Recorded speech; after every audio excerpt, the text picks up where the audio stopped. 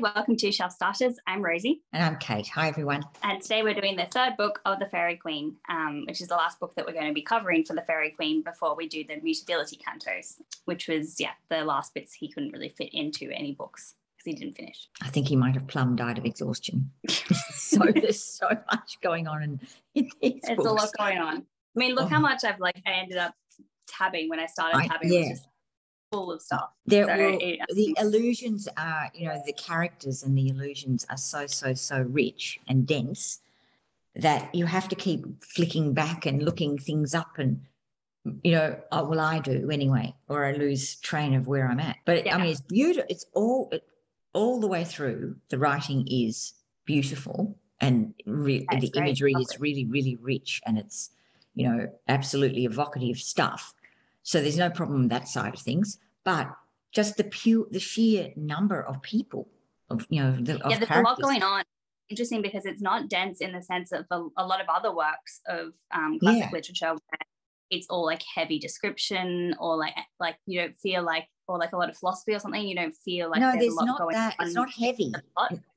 It's just, but there's a lot of plot. Yeah, there's a lot moving it forward. It's more keeping up with the number of characters. And the characters and the action, because they're on the go the entire time.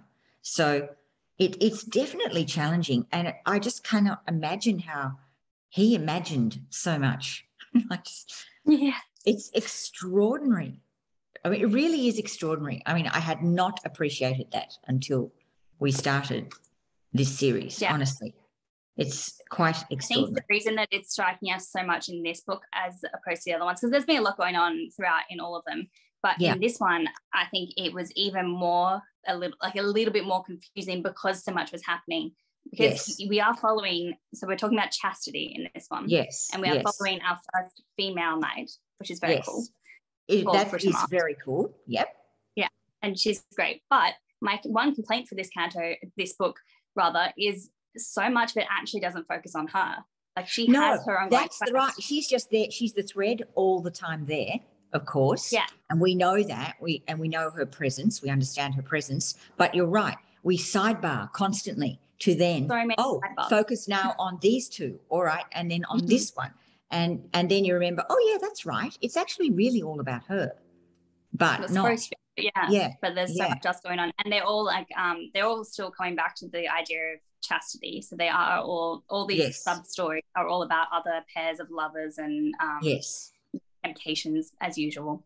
And they have interesting stories in themselves. And the side stories, that's the thing. Everybody's story is actually interesting, and everybody's story is. But also, Rosie, I think that kind of strange familiarity.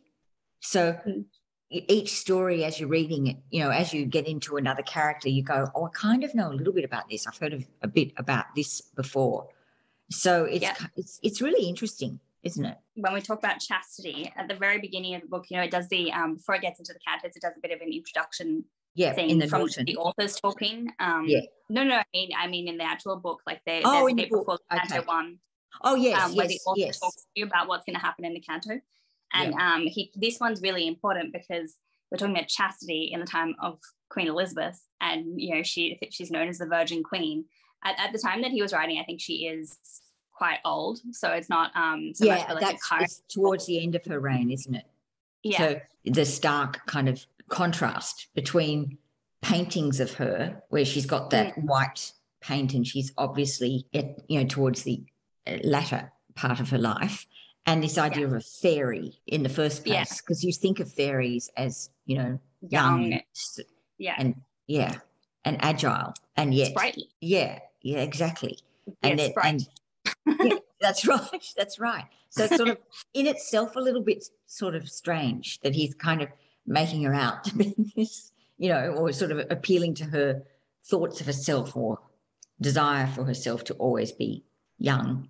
I think, back when she was young, obviously it was such a big political thing for her to, like, if she did take a husband and lose her virginity, that would be such a big decision. So in the past, talking about chastity would have been more like a political statement, but here it's more just praising her for having remained for doing a virgin. it.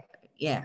So it says, "Sith it is enshrined in my sovereign's breast and formed so lively in each perfect part that to all ladies which have it professed need but behold the portrait of her heart, if portrayed it might be by any living art." So it's saying that she's like the portrait of like she perfection is chastity. Yeah, like she resembles chastity, and is something for all ladies to aspire to. I thought that was interesting because I mean, obviously all these virtues, he's probably assuming that that the Queen has them, things like that. But chastity, the assumption is that she's just got all of them. But this is like the really this one has impact on everybody, I suppose. Yeah. And then before we get into the actual cantos that we have in the Norton, I just think Britomart is the coolest person ever. In book one, I think it was, when we were talking, I was saying Spenser was taking something that had already been done by Ariosto in Italian. And that the difference that I've seen so far is that Ariosto was more funny, which I still think is the case. I don't really see much humor here. But he also had a lot of female warriors and things, and I was wondering whether we were going to get that from here. And we do finally, so that's good. Britomart is interesting. She reminds me a lot of Brienne of Tarth from Game of Thrones. You don't know who it is, Mum, but I don't know who that is because I haven't watched Game of Thrones or read Game of Thrones. I'll show you later. But it's like this constant surprise that a woman can be better than all the men in battle. So Britomart at the very beginning, when she comes in, she beats Sir Guyon. She comes across Sir Guyon. She beats him in like a quick. I think she unhorses him or something. It doesn't. Then they realize that they're friends, so they don't actually do any big battle or anything like that. But then there's just constant at the very beginning. It's like constantly she comes across groups of people who are bullying some other poor figure, and she will take them all on by herself. and win. And she's very cool in that way. She's as fearless as she is steadfast, isn't she? She's like, and her whole quest, because we know each of them have quests. A quest. Her quest is to find the man that she loves, who she's never met, and his name is Artegall, which is Arthur's equal. And I think he's supposed to be as good as Arthur. Yeah. But she doesn't fulfill her quest, right? Not in this book. She does later on. So it's the first time that we have a book where it doesn't end with whichever night we're focusing on getting to the quest. So she fulfills some other side quest, but she doesn't fulfill her main quest. Well, she has multiple mini quests, let's face it. She's full of success, but she's not actually. And I'd actually say, and definitely task driven, Rosie. She's always on a mission. She decides she's going to go off be a knight, sort of trains up and all this stuff because she is told by Merlin, which is Merlin comes into this early on, and he tells her that she's going to be with Artegall, and that their children will be this long line of kings and stuff. So she becomes aware of how important she is, or her children will be, to England's history. So then her whole quest really is all about her country. Yes. and further in the line, it's not really she's never met this guy. She just says that she loves him, never met him.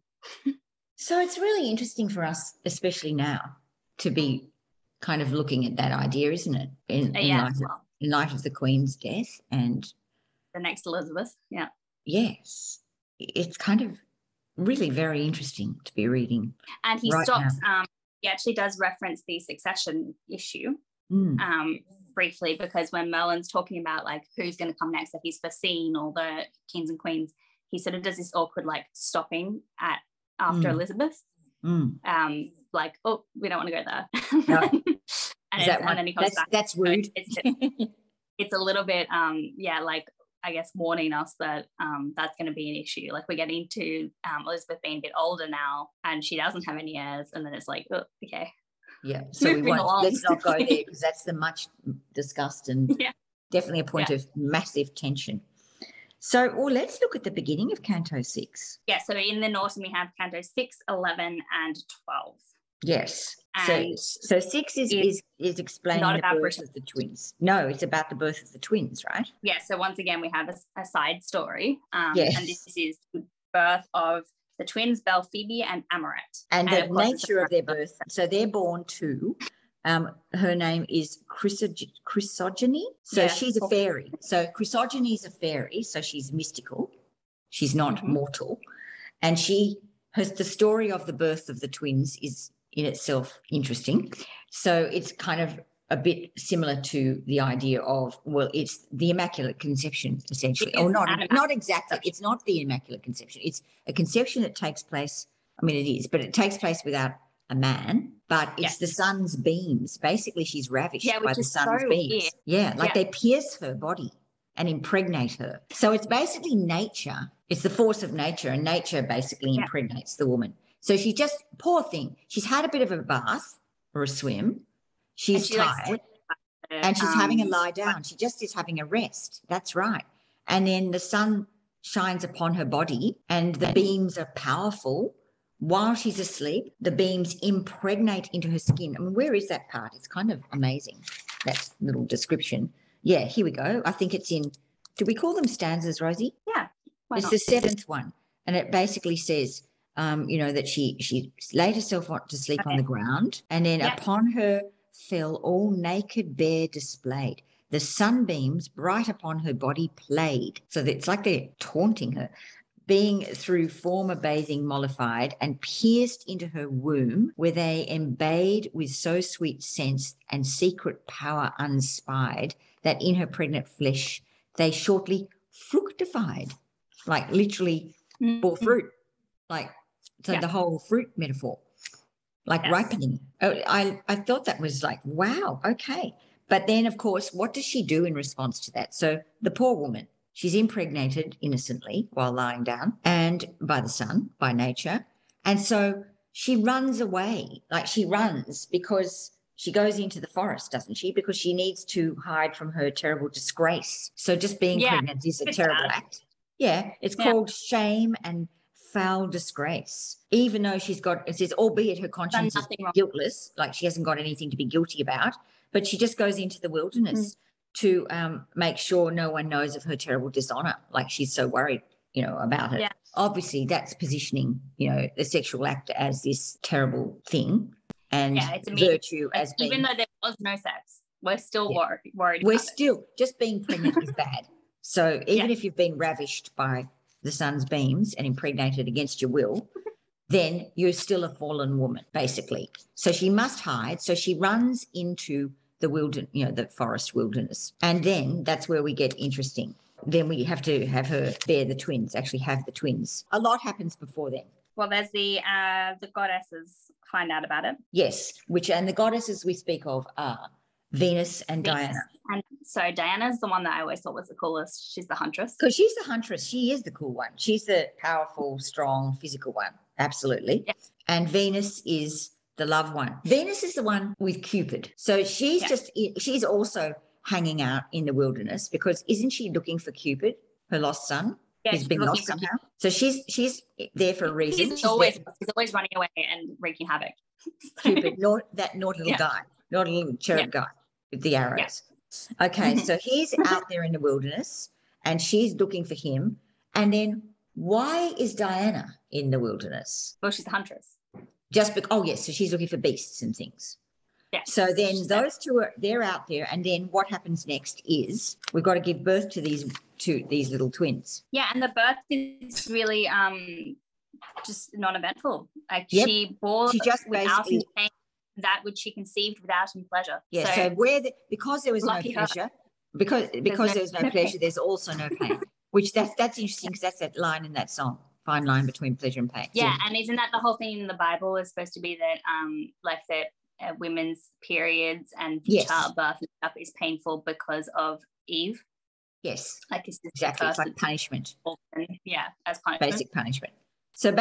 Anyway, the twins slide out, but in order, one before the other. So then we've got these twins. One goes with Venus and one goes with Diana. And, the one that goes with Venus. Belphoebe. So Belphoebe goes with Diana, right? Yeah, Belphoebe goes with Diana and Amaret goes with Venus. And Amaret is important because she's going to come into the book later on.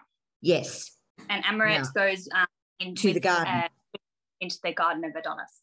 Yes. And the garden's beautiful, really beautiful. And the description of the garden is really, absolutely gorgeous. These two twins are supposed to be like the two sides of womanhood, which is you can only be a virgin or a mother. So it's supposed to be that one of them is brought up to be pure and virginal, and the other one is brought up to be womanly and nurturing in another sense. So the one that goes into the garden is the one that's supposed to be that's of the nature. It's amaretto, which makes me just think of the drink amaretto. Yeah.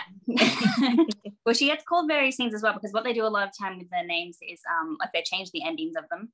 So she's amaret sometimes, and then she's amaretto. So then we get this beautiful garden, massive description, huge imagery, beautiful flowers. It's all very lush and divine.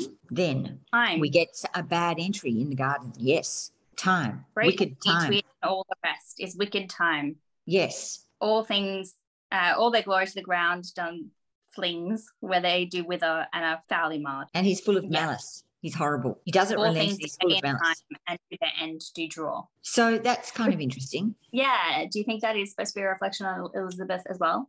Yep. She's getting old. Yep.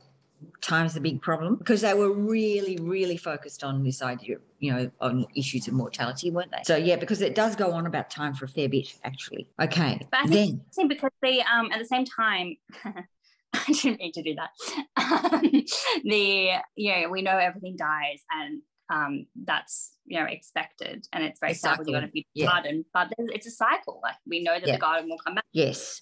So and then we get a bit of sweet pleasure, don't we? Bit of remembering all the good times. Oh, then Psyche comes in, Rosie. Yeah, his true love, fair Psyche, with him plays.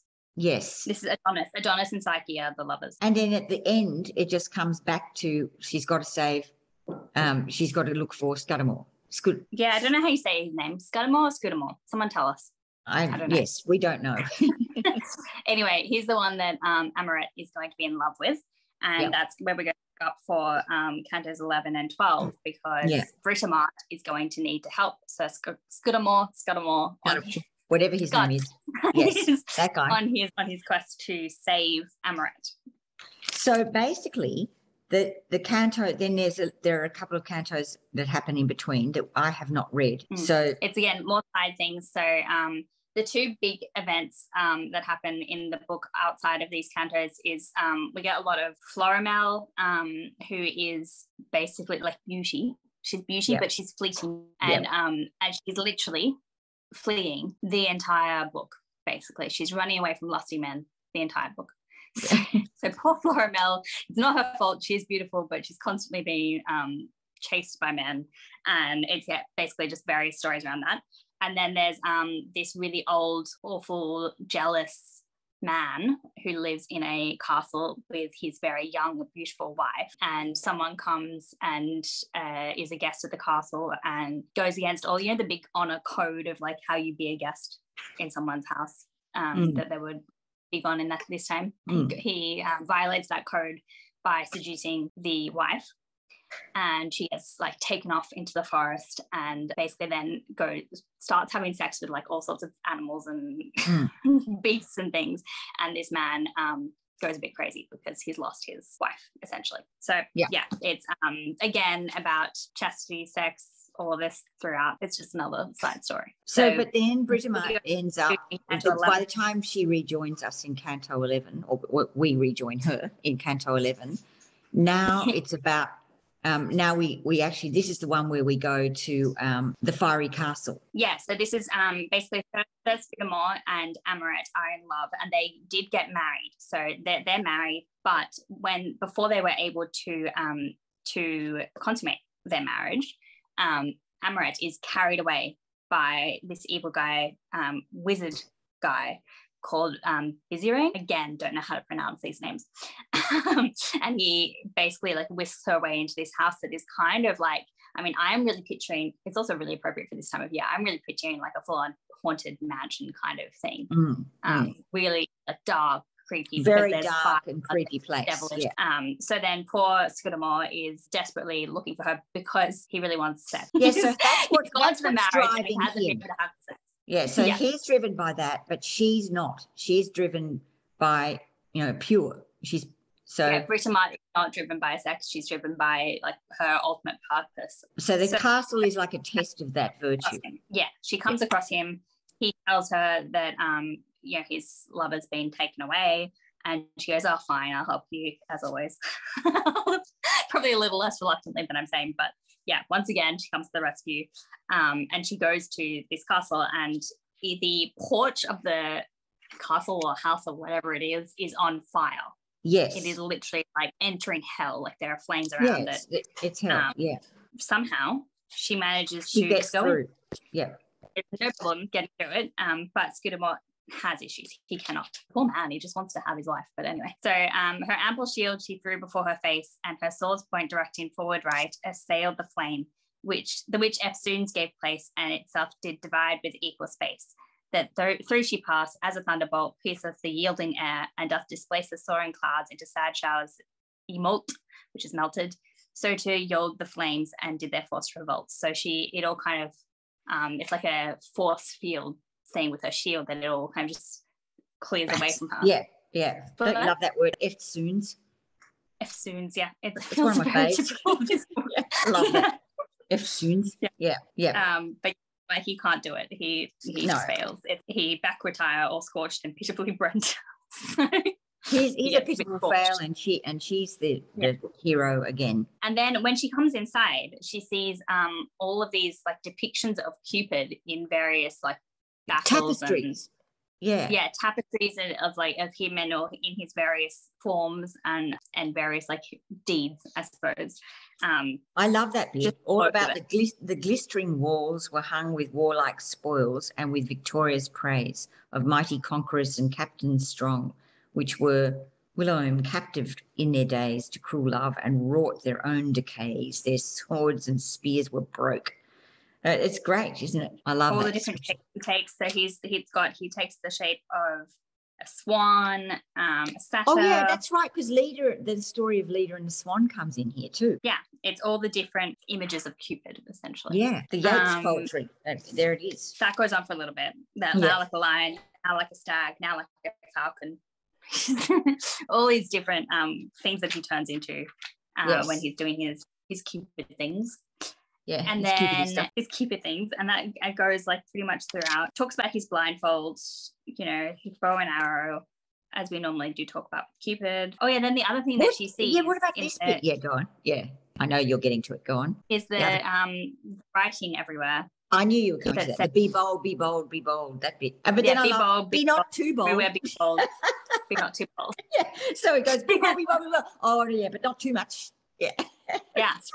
It's that kind of creepy. Like, can you imagine you're going into this like abandoned, like it's completely empty, this big haunted house. Yeah, like a haunted house, and it's got all of these like weird tapestries showing this guy turning into all these different beasts and things. And then all this writing appears. Weird writing, saying be bold. Like I think that's really creepy. Yeah. So I love that imagery. I thought that was very fun. Yeah, and very. You like this more than the other canto? I liked the canto in the nice garden. I like the dark stuff. Yeah, you go for this. Yes, I think also because you get a lot of the flower imagery, like gardens and all of that sort of thing. You see it a lot in this time period, and we saw it a lot in the medieval period as well. And I feel like we've had a lot of it, so I'm quite excited that we're getting to the darker imagery now, which we haven't really seen. Yeah, I know, but I still do love that. I do love all of that. But anyway, yes. There's no denying. It's not boring, that's for sure. It's full on. Not at all. This is where it gets Canto full on. Like it feels way more modern than it actually is, I suppose. It feels like Dr. Faustus, like Edgar Allan Poe. Like yes. It's got these kind of vibes. So it is about it's magic, and the doors are clapping, and it's so weird. So it's and there's mist. Yeah. It's called the Mask of Cupid, but mask here represents it's like a court mask, which is a dramatic presentation with allegorical personages and emblematic clothing and props. So it's like a procession, essentially. And we get them all in a row. So we get harmony and fancy and desire. So they just come in, and they just which come is in, much like that medieval, the medieval. Yeah, that is exactly from Faustus, isn't it? Yeah, the procession of the sins. Yeah, the mystery place. Kind of like that. So you have to imagine Britomart is standing here in this empty hall, and suddenly the doors fly open, and all these people wearing masks. One by one, like, like firing one after the other. Yeah. Music, like, it's just suddenly all this stuff happens. And they're all not really like speaking, they're just doing this procession with no context, and she's like, what is going on?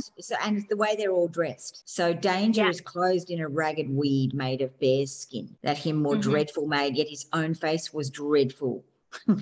Strange horror, deformed grisly shade, a net in one hand and a rustic blade. So kind of like the Grim Reaper. They're all dressed in really like extreme costumes. Yeah. So we have painted plumes, all sorts of things. I know, the things we got are really interesting. And then, I mean, Grief and Fury. So Grief is just all sad, as you'd expect with fancy, desire, doubt, danger, fear, hope, semblance, and suspect. Grief and Fury. Yeah, Fury is an interesting one. Fury is really cool. Rags, naked knives. She did appear with ghastly looks and dreadful. What dreary head? Yeah, wretchedness. For from her back her garments she did tear, and from her head off rent her snarled hair. Ugh. Yeah. Because she's so furious, she's pulling her own hair out. And in her right hand, and ripping off her clothes. Throwing fire as well. Oh, she sounds disgusting. I mean, it's just like so extreme. And it even talks about like a stormy whirlwind blew. So it really is like, it's early horror. It's definitely horror. It's really, really scary. Yeah. It's good to read it in daytime. So you don't get too scared. Reproach, repentance, shame. I mean, they're all there. Everybody's there. Strife, anger. And then this poor lady, so who they're taking. So they've got this procession, and then there's a woman with them who has is her breast all naked as net ivory, without adorn of gold or silver bright. And it says, a wide wound therein, and entrenched deep with a knife, a cursed. So she's just got a knife hanging out of her. Yeah. Ugh. So she's been stabbed in the heart, essentially. And then later they cut her heart out. So I think this is Amoret, right? It's a she's being taken by these creepy people. And they're doing this kind of like, it's very ritualistic, right? It's like a creepy ritual. Very, it is. And they've got her heart. And she's like tied around with iron bands unto a brazen pillar in blood from her dying heart. This magician has these wicked books. It says, unawares it struck into her snowy chest the little drops empurpled her fair breast.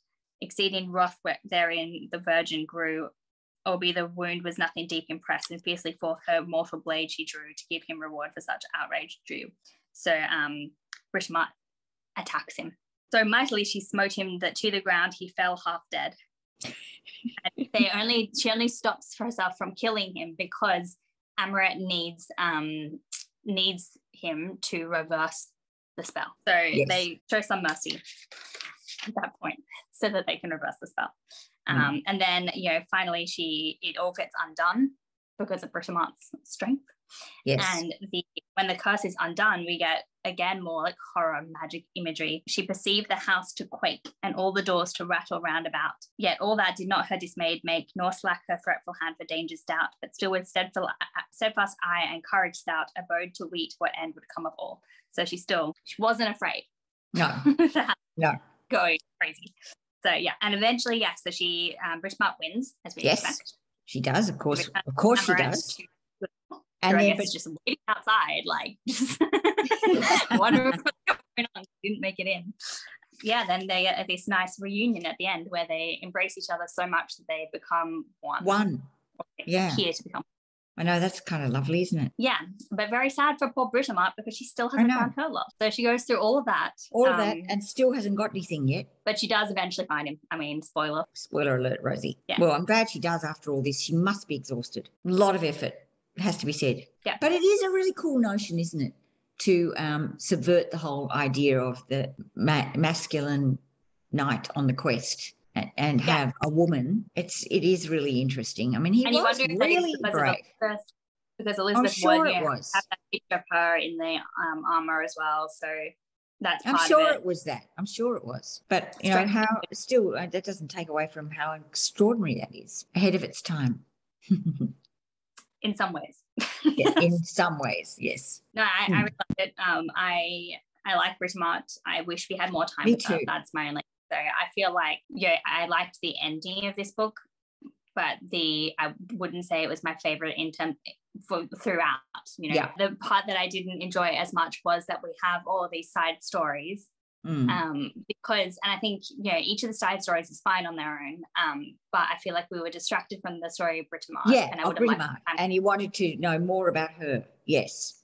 And the stories are a little repetitive. Like, it's different people, different stories in themselves, but we know the outcome. We know the point. Like, it is, it's always going to be that Chastity is going to win.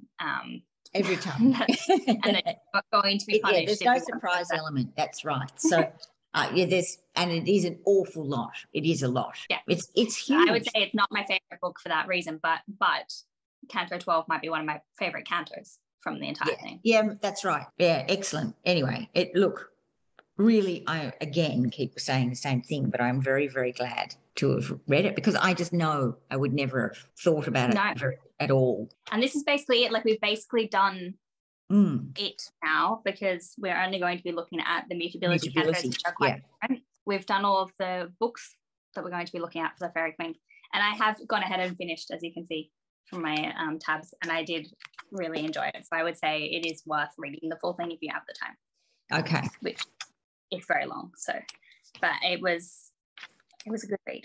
Yeah, really. Yeah, I'm very pleased we did it. And then we go so we'll do the mutability. We'll look at mutability cantos next. And then we're going to need to return because we got so excited to start the Faerie Queene that we actually forgot. We skipped a bit of an autumn. Oh, who did we skip? We skipped. It was still Spenser, but he has before he did the Faerie Queene, he has the Shepherd's Calendar. Oh, and so we cover that.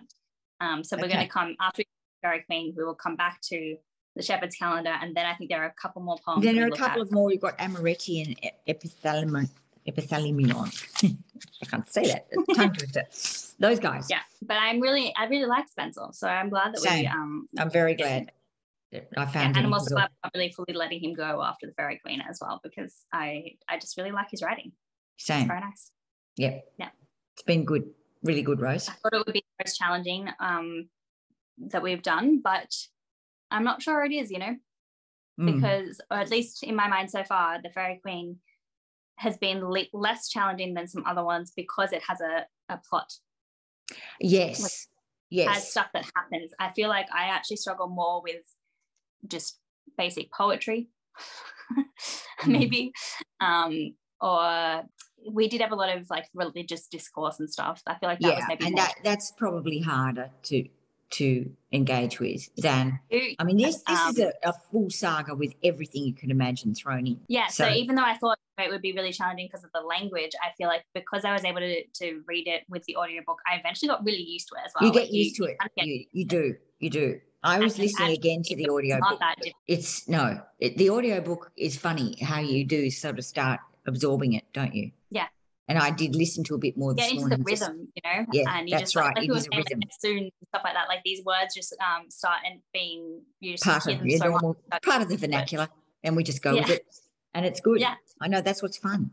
That's what's really fun. Yeah, I couldn't stop myself. I had to keep reading. So yeah, I have now gone to the end. So I would definitely recommend for anyone who I really want to hear anyone who has read the full thing and what they think their favorite parts are. I would love to hear that. But also anyone who has only read like book one or something for university, I would really encourage, if you liked book one, keep going. Continue because it's so good. It's worth reading. And like I'm very against the concept of being afraid of big books because I often find they're the best ones. You have more time. Big can be better. Yes, it definitely can. I like either really long books or really short books. I feel like either of them takes a lot of skill.